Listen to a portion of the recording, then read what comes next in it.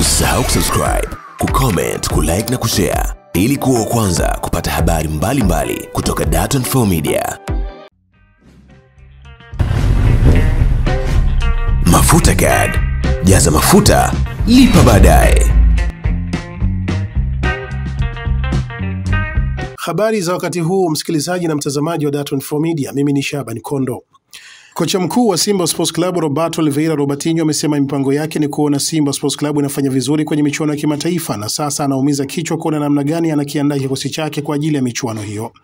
Robertinho ambaye kwa sasa yupo mapumzikoni nchini kwa Brazil amesema anataka kuiona Simba Sports Club inafanya vizuri msimu ujao, hasa kwenye mashindano ya kimataifa, na tayari ameshakabidhi ripoti kwenye bodi ya wakurugenzi ya klabu hiyo, huku akiweka wazi wachezaji ambao anawataka mbele ya viongozi hao. Robertinho amesema kwa hakika msimu uliopita haukuwa mzuri kwa Simba Sports Club kutokana na kushindwa kufikia malengo ya kutoa mataji na kufika hatua ya nusu finali ligi ya mabingwa barani Afrika. Hivyo amejipanga kuhakikisha kwamba makosa hayo hayajirudi tena, huku akiwa na kikosi ambacho kitatisha katika ligi ya ndani na michuano ya kimataifa. Unajua, hatakuwa na msimu mzuri kwa sababu hatukuweza kuchukua ubingwa wowote na hayakuwa malengo yetu. Tunahitaji kuona tunaenda mbali zaidi msimu ujao kupitia wachezaji ambao unahitaji kuwa nao. Nimeshawaambia viongozi wachezaji ninaowataka ndani ya Simba Sports Club kwa msimu ujao, amesema kocha huyo. Amesema ili kufikia mbali kwenye michuano ya kimataifa unahitaji wachezaji wanaweza kupambana na timu kubwa na kupata matokeo mazuri ambayo atawasogeza katika malengo aliyojiwekea. Kwangu kazi nimemaliza. Nimeshawapa ripoti yangu viongozi. Kwa sasa kazi ipo kwa viongozi kuwapata wachezaji wote niliowaagiza viongozi wangu. Naamini tutawapata, na baada ya hapo kazi itakuwa kwangu tena na wachezaji wangu, amesema Robertinho na kuongeza. Simba ina jina kubwa barani Afrika kwa sasa. Hivyo ni lazima tuwe na wachezaji wenye sifa hizo, wachezaji ambao wanaweza kupata matokeo kwenye mechi yoyote. Nikiwapata hao niliowaomba kwa viongozi wangu, naamini kila kitu kitakaa sawa. Tutaweza kufanya vizuri msimu ujao na kurejesha furaha kwa mashabiki na wanachama wetu, amesema kocha huyo mwenye umri wa miaka 62 kwenda 63. Amesema Simba Sports Club msimu huu itaanza kushiriki michuano ya Super League inayoandaliwa na shirikisho la kandanda barani Afrika CAF. Hivyo lazima wawe na wachezaji watakaopambana na timu kubwa kama Ahli na Mamelodi Sundowns, ambazo zote zitakuwa kwenye michuano hiyo itakayoshirikisha timu 8 kutoka katika bara la Afrika. Katika hatua nyingine, meneja wa habari na mawasiliano na klabu ya Simba Ahmedally amesema wanafahamu maumivu waliyopata mashabiki na wanachama wa Simba Sports Club, hasa kutokana na kelele za watani zao wa jadi Young Africans ambao wameshinda taji la ligi kuu na kombe la shirikisho Tanzania bara ASFC kwa mara ya pili mfululizo. Ahmedally amesema kelele hizo za watani zao wa jadi ni chachu kwao kujipanga kwa ajili ya kufanya vizuri msimu ujao kwenye michuano ya ndani na ile ya kimataifa. Kiujumla, kama timu hatuna cha kujivunia sana, maana hatujapata tulichokihitaji msimu huu. Hii inatupa nafasi ya kujipanga vizuri kwa msimu ujao, kwani ubingwa unahitaji wachezaji bora na timu imara. Ni jukumu letu kama viongozi kutafuta wachezaji sahihi na kutengeneza timu madhubuti. Hilo limeshaanza kufanyika kwa maridadi mkubwa chini ya viongozi wetu ambao tuna imani nao, na hizo kelele za upande wa pili tunaamini tutazijibu msimu ujao kwa kupata mafanikio kama waliyopata wao, lakini sisi tumejipanga kufika mbali zaidi, amesema Ahmedally. Tukiwa bado ndani ya klabu ya Simba, sasa ni rasmi uongozi wa klabu hiyo umefanikisha dili la usajili wa kiungo mshambuliaji kutoka nchini Cameroon na klabu ya Rayon Sport ya nchini Rwanda, Leandre Willy Onana, kwa dola za Kimarekani 80,000 sawa na shilingi za Kitanzania milioni 189.5. Simba Sports Club imemalizana na kiungo huyo baada ya tetesi nyingi kuzagaa za timu hiyo kuwepo katika mipango kumsajili kwa msimu ujao wa 2023-24. Onana ametua Msimbazi huku akiacha kumbukumbu nchini Rwanda ya kuwa mfungaji bora wa ligi kuu ya soka nchini humo msimu wa 2022-23, akifunga mabao 16, na sasa anachukua nafasi ya Mgana Augustine Okra ambaye amepewa mkono wa kwaheri huko Msimbazi. Imefahamika kuwa Onana kabla ya kusajiliwa Simba Sports Club alipata ofa kadhaa kutoka nchini Morocco, Dubai pamoja na Young Africans kabla ya klabu hiyo ya Jangwani kubadili gia angani kumfuata Mkongomani Fabrice Ngoma aliyevunja mkataba katika klabu ya Al Hilal ya Omdurman ya pale nchini Sudan. Mmoja wa mabosi wa klabu ya Simba kutoka ndani ya bodi ya kurugenzi ya klabu hiyo amesema kiungo huyo alisaini mkataba huo wa miaka 2 Jumapili usiku, ikiwa ni muda mfupi baada ya kutua nchini na kufichwa katika moja ya hoteli kubwa jijini Dar es Salaam. Bosi huyo amesema mbali na dau hilo la usajili, kiungo huyo atachukua mshahara wa dola za Marekani 6,000 sawa na shilingi za Kitanzania milioni 14.2 kwa mwezi kwa kipindi cha miaka 2 atakachokuwepo Simba. Ameongeza kuwa kiungo huyo mara baada ya kusaini siku ya Jumapili Juni 11 alibakia nchini hadi juzi Jumatatu, huku akitarajiwa kurejea nchini kwa Cameroon kwa ajili ya kukamilisha taratibu nyingine kabla ya kurejea nchini Tanzania tayari kwa maandalizi ya msimu mpya wa 2023-24. Onana alikuja nchini wikendi na kusaini mkataba usiku wake akiwa na meneja wake Kerinzi Alex aliyeongozana naye kutoka nchini Rwanda na kuja hapa nchini Tanzania. Taratibu zote za usajili zimekamilika za Onana kusaini mkataba huo wa miaka 2 ambao yeye amekubali kusaini kuichezea Simba Sports Club katika msimu ujao ambao tumepanga kufanya vizuri ndani na nje ya Tanzania. Usajili wake unakuwa wa kwanza ndani ya Simba Sports Club wakati wa dirisha kubwa la usajili ambao litafunguliwa siku za hivi karibuni, huku tukidhamiria kufanya usajili ambao utakuwa ni wa kuiwezesha Simba Sports Club kufanya vizuri katika ligi kuu ya soka Tanzania bara, kombe la shirikisho na hata kimataifa ili tuweze kufika nusu fainali hadi fainali. Kwa sasa tuweze kuachia picha kwa kuwa kuna vitu vidogo tunavikamilisha, na baada ya hapo ndio tutaanza kuachia picha za wachezaji wetu mmoja baada ya mwingine tutakayemsajili, amesema bosi huyo. Kwa upande wa meneja wa habari na mawasiliano ya klabu ya Simba Ahmed amezungumzia hilo la usajili na kusema kuwa tayari yapo majina ya wachezaji ambao kocha wetu Robertinho ameyapendekeza na kilichobaki ni kupewa mikataba ili waweze kusaini kwa sababu pesa za usajili tunazo. Simba Sports Club imepanga kuboresha kikosi chao kwa kufanya usajili bora na wa kisasa ili kuhakikisha wanafanikisha malengo yao msimu ujao ambayo ni kufikia hatua ya nusu fainali ligi ya mabingwa barani Afrika ama zaidi, pamoja na kurejesha heshima ya kutoa mataji ya ndani ya ligi kuu ya soka Tanzania bara na kombe la shirikisho ASFC. Fiston Mayele alistahili kuwa mchezaji bora wa ligi yetu kutokana na performance ambayo ameionyesha akiwa na Young Africans kwa msimu mzima mfululizo. Watu wamekuwa na opinion mbalimbali ambazo zinapaswa kuheshimika. Mfano ni kumleta Saido Ntibazonkiza. Of course Saido amekuwa bora kwa vilabu vyake viwili ambavyo alivitumikia kwenye season, anapaswa kupewa heshima kubwa. Lakini nadhani msukumo mkubwa umekuja ni baada ya mechi 2 za mwisho za Saido Ntibazonkiza kuweza kufunga idadi hiyo ya mabao 7 na finally na yeye amekuwa joint top scorer.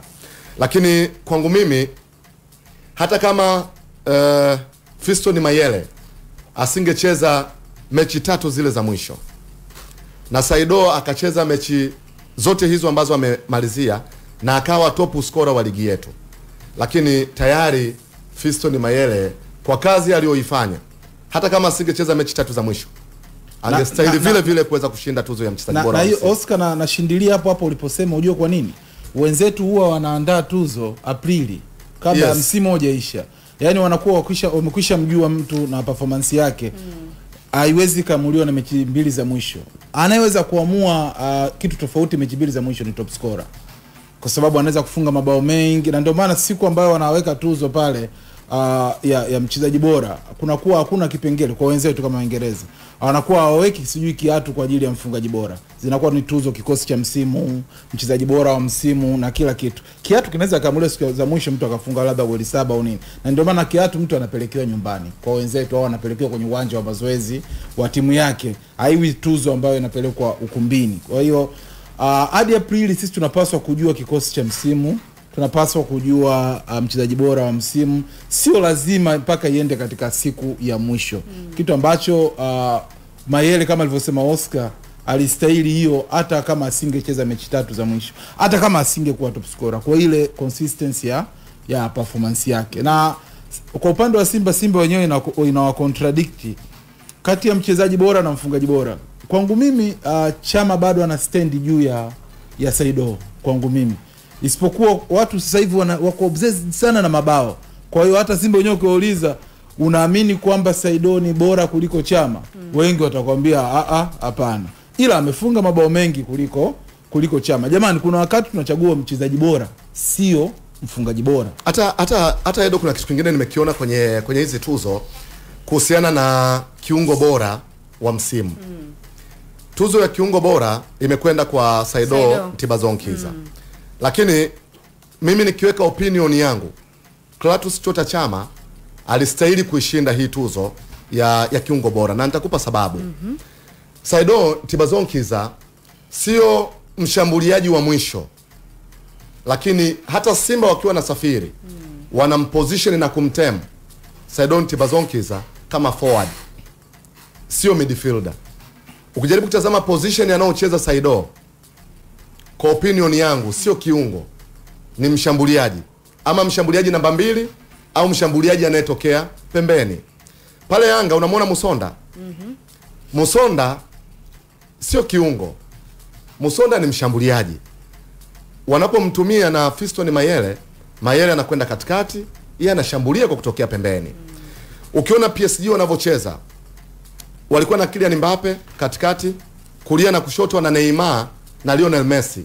Hawa sio viungo, hawa ni washambuliaji. Kwa hiyo kwangu mimi, kuanzia positioning ya Saido kumtem kama kiungo, mimi nilikuwa na opinion tofauti kwamba tuzo ya kiungo bora alipaswa kushinda Clatous Chota Chama, na Saido kwangu mimi hakupaswa hata kuwa kwenye hiyo category ya viungo. Mzamiru yes, na alikuwa na season nzuri sana. Kinachomwangusha ni nature, asili ya sehemu anaocheza na majukumu yake. Ukilinganishwa kati ya kiungo mzuiaji na kiungo mshambuliaji ambaye ameperform, ni vigumu sana kuweza kumbiti huyu mtu kwenye tuzo, licha ya kuwa mimi naheshimu sana mchango wake na alikuwa na season bora sana. So to me hii tuzo kumweka Saido haikuwa sawa sawa, na kumfanya pia ashinde haikuwa sawa. Nadhani Clatous Chota Chama alistahili kuweza kushinda tuzo ya kiungo bora wa msimu. Okay, Chawa. Mimi nadhani wamechambua vizuri na lakini kwenye kusema Chama alikuwa ni kiungo bora na ukamwacha Aziz Ki, hiyo ni ubishi mwingine. Tuonekana kama tunavuta kwenye utimu. Ila bwana unampenda Aziz Ki hoja jamaa. No, sio nampenda Aziz Ki. Ametoa pasi ambazo zimeleta makombe. Unajua, sikia nikwambie kitu kimoja. Huyo Mayele tunayemsema, mapasi mengi anachukua kwa hawa watu wa katikati, ndio wanamwekea Mayele. Sio mchezaji wa kufuata kijiji, ni tofauti. Sio hapo kama utanielewa. Mayele ni mchezaji mwenye mbio. Kwa hiyo wewe ukija anakupa safari mkimbizane. Lakini hawa kina Ziki ndio walikuwa wanamchezesha, na ndio maana tumechukua ubingwa. Lakini sasa kwa ninavyojua wachambuzi wangu nilionao mundani, ukimweka Ziki na wao ni kama vile maji na mafuta, yani vitatengana. So acha tuache uchambuzi wao walichokiamua, twende nacho. Lakini mimi ukiniambia kiungo, Aziz Ki ni mashine. Hapa mwisho mmemsema, mmemtoa kwenye mchezo, amekuwa hana furaha, hana amani, anasemwa sana, watu wanamtafsiria. Watu wanaona asikii labda kwa Kiswahili, wanamtafsiria kwa Kiingereza ili asikie maumivu. Lakini unajua hizo pasi za kuzalisha mabao za Stefano Aziz Ki kwenye ligi yetu, unajua kama amezidiwa na Shomari Kapombe? Hajazidiwa. Huo ndo jamani, huo ndo utata hajazidiwa. Tuendelee. Unajua tuna vijana wetu wana namba, mlio unajua. Ndio maana tukuna vijana watakuja hapa, watakuchambulia hapa, watakuonesha. Usiete uongo. Huyu leo kazi yake itakuwa ni kutuambia kilichotokea Jangwani. Kwenye issue ya mfungaji bora nayo ilizua maneno kwanza hata kabla ya kutangazwa nani ambaye amekuwa mfungaji bora. Tumeona sasa imeenda 50-50. Saido, Mayele wote ngoma draw. Na ndicho kilichotakiwa. Na mlitabiri hapo. Kwa sababu hakukuwa na kanuni. Hakukuwa na kanuni. Watu wakaanza kujitungia kanuni zao. Saido ana assist nyingi. Sijui Mayele hajafunga kwa penalti. Hivyo vitu vilikuwepo katika kanuni. Hatukuwa na kanuni, na kama hauna kanuni kilichotokea ndicho kinachopaswa. Ila nataka niambie watu kitu kimoja. Unasema Saido kapiga penalti nyingi. Ukitaka kujua umuhimu wa penalti ni pale inapokoswa. Penalti nayo ni ujuzi. Wachezaji wote wa mahiri unaona Messi, Ronaldo, nani wote wamekosa penalti. Kufunga penalti nayo sio kitu. Mayele msimu uliopita angekuwa top scorer kama angefunga penalti hizi 2, alikosa. Sijui umeelewa. Na kuna moja alikosa Yanga, sijui alitoka sare au alifungwa against Prison nadhani. Pale dakika fulani hivi za mwisho. Penalti nayo ni ujuzi inapofika swala penalti. Kwa hiyo kinaambia mimi Saido amefunga kwa penalti kuliko Mayele, nitakwambia hapana, hata penalti nayo kuifunga ile pale. Kamuulize Juma Abdu siku ile, amini Juma Shabana angekosa siku ile na USM Alger, jinsi ambavyo watu wangesononeka. Hakukuwa na vigezo. Kama hakuna vigezo, mara nyingi kwa wenzetu, huyu anapewa kiatu, huyu anapewa kiatu. Kama kulikuwa kuna vigezo vingine, kanuni nyingine zipo pale, wala tusingebishana. Bodi ya ligi wajitathmini katika swala hili la mfungaji bora mapema, tujue kabisa, kwa sababu kuna possibility ya watu kufungana mara nyingi. Hiyo sio hapa, hata Ulaya. Kwa hiyo lazima tu tunajua kabisa bwana, ikitokea hivi inakuwa hivi. Hivi Baba Levo unajua kabisa kwamba timu zikifungana kila kitu mpaka siku ya mwisho zina pointi 70. hivi. Kuna nchi zinaamua tofauti kwamba wacheze wenyewe kwa wenyewe. Yani inategemea sasa, si kanuni zishaandikwa tayari. Wengine wanaangalia pia head to head nini, kwamba mlivyokutana nyinyi kwenye ligi, nani alimpiga mwenzake zaidi. Tusiishi bila kanuni, matokeo yake watu wakaanza siku kila mtu anatengeneza kanuni zake. Lakini hiki ambacho anakisema Edo, mimi nakubaliana naye. Tufiki wakati tuheshimu magoli ya penalty. Bingwa wa dunia ni Argentina size, sio? Ameupata ubingwa kwa penalty. Yaani bingwa wa dunia tulie naye.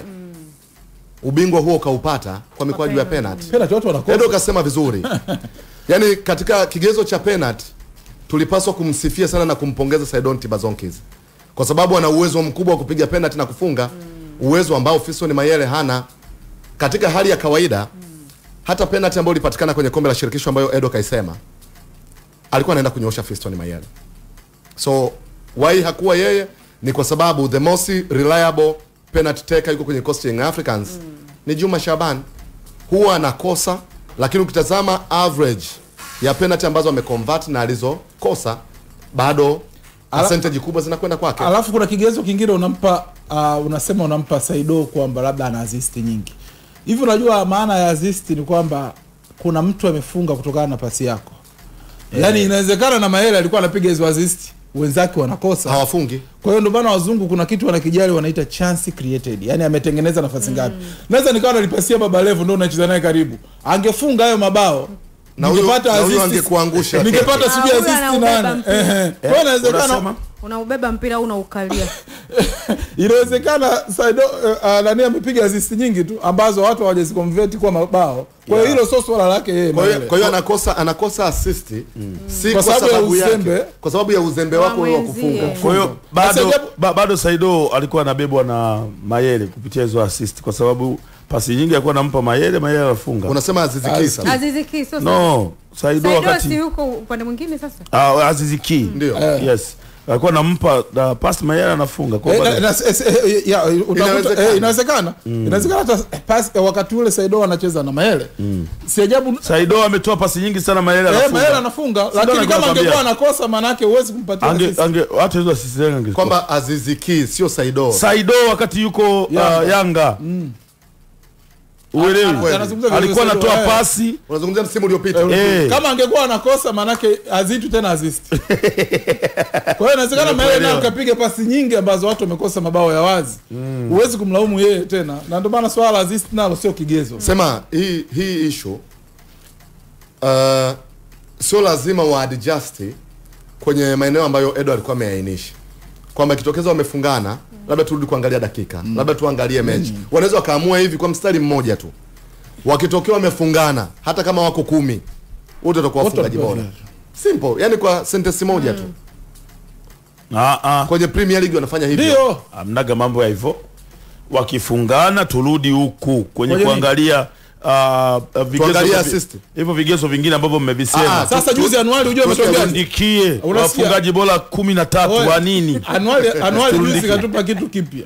Katuambia Mayele amecheza mechi nyingi kuliko Saido, ila Saido amecheza dakika nyingi kuliko Mayele.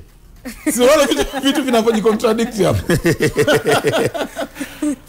Alifu kama alivyosema Oscar, watu wanapewa viatu.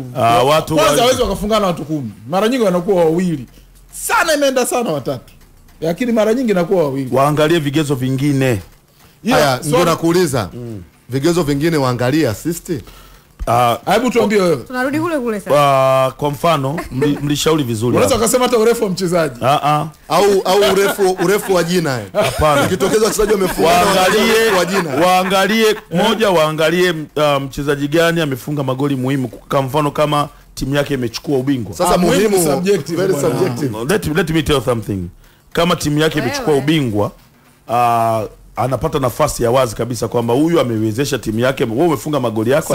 Sasa ubingwa kwenye timu Baba Levo uchukuliwi na mchezaji mmoja. Kuna wachezaji Yanga wamefunga mabao muhimu ya pointi 3 kuliko Mayele. Kwa mfano Fei hayamfikii Mayele. Utaongea yote utaongea wamefunga magoli, lakini hayamfikii magoli aliyofunga Mayele. Kwa hiyo tafsiri yake ni kwamba kuna baadhi ya vitu waangalie. Kwa mfano hata hayo magoli ya penalty mnajaribu kutetea tu, lakini tunataka tuone alifight. Mnakuwa kama Ronaldo akifunga hata penalty anashangilia na slide. Unajua Ronaldo anakela sana. Sasa baba lepo tena hapo wewe ndio utaingiza nchi kwenye ubishi kweli. Ukianza kuangalia vigezo vyako wewe. Sasa utaingiza nchi kwenye ubishi kweli kweli. Watu wanakwambia sisi baba walifunga na nini Saido? Yalikuwa muhimu hivi. Unaanza mambo ya muhimu tena. Muhimu ameshinda nini? Ndio maana magoli yake kwa muhimu ameshinda nini? Sasa umuhimu sio kwenye kushinda nini. Ndio maana tukasema umuhimu ni very subjective. Tutafanya hivi. Oscar mwambie kitu kimoja. Kwamba kuna mchezaji kafunga goli kwa mfano ya George Mpole. Amemzidi Mayele msimu uliopita. Kwa hiyo kwa sababu hajachukua ubingwa ingawa na mabao 17, tumpe Mayele mwenye mabao 16. Umezidiwa magoli. Hii hoja inakuja kwa watu ambao wamefungana magoli. Ukishakuwa umezidiwa magoli, sio maana amempa MVP. Sio maana nakwambia. Sio maana amemtaja kwamba ni mchezaji bora wa msimu. Yes. Ila kwenye top scoring yuko pamoja na watu. Ukishazidiwa magoli, yule aliyekuzidi magoli anakuwa mfungaji bora. Sio amefunga magoli mengi. Mkishalingana ndio tunakuja kuangalia vigezo vingine. Lazima mfungaji bora awe ni mmoja ili watu waweze kushabikia. Hawezi kati mko 14 eti wote wafungaji bora. Wote ikitokea tuna wafungaji bora wawili kwenye season. Yes. Na wako timu ambazo hazijatoa ubingwa. Wanachukua. Mbona hiyo inatokea mara nyingi tu ndugu yangu? No, nasema nani sasa anapewa advantage kwa sababu umeweka kigezo. Maana ushaweka kigezo fulani cha ubingwa. Aliyesaidia kupata ubingwa. Yes. Yaani inaweza ikatokea mfungaji bora yuko Mtibwa, mmoja mwingine yuko Coastal Union. Bingwa huku ni Yanga. Maana yake hawa scorers. Angalia ambaye anamaliza nafasi ya juu zaidi, Calm down. Nimesema kwani kigezo kitakuwa ni kimoja? Kuna vigezo vingi. Kiona kwenye hili tuache kidogo. Basi ngoja niwaache. Twende kwenye beki bora. Naona ameenda kwa wabishi sana mara yenyewe. Imeenda kwa Dickson Job. Dickson amekuwa na season nzuri sana. Amefanya vizuri hata pale ambapo alibadilishwa nafasi. Tumemzoea kiasili anacheza kama mlinzi wa kati, lakini kuna muda ametumika kama mlinzi wa pembeni kulia, na hasa mfumo unapobadilika na kucheza na walinzi watatu.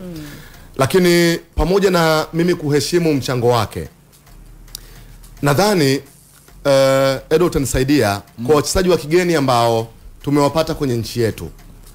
Center back bora kwangu ataendelea kubakia kuwa ni Pascal Seji Wawa. Kwa central defenders wa kigeni ambao wamewahi kucheza kwenye ligi yetu kwenye kizazi hiki, the second to me ni Henok Inonga.